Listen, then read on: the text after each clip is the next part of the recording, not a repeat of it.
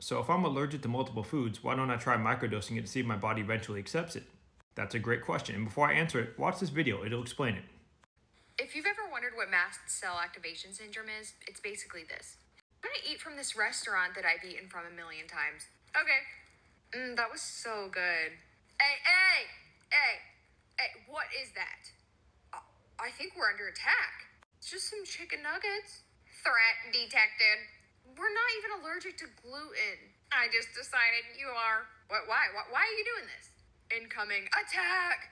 Oh great, now I feel like my throat is closing up, I'm getting a rash, and my stomach hurts. You're welcome. Crisis averted. So that pretty much sums it up very well. I'm allergic to everything and nothing at the exact same time. Once I got the shot, it definitely changed something in my body and gave me the mast cell activation syndrome.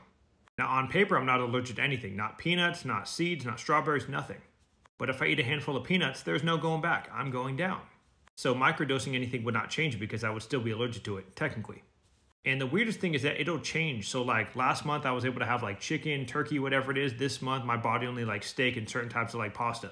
And it continues to change like once a month. However, I think I found a protocol that seems to be working right now because I've definitely been doing pretty good the last 2 weeks.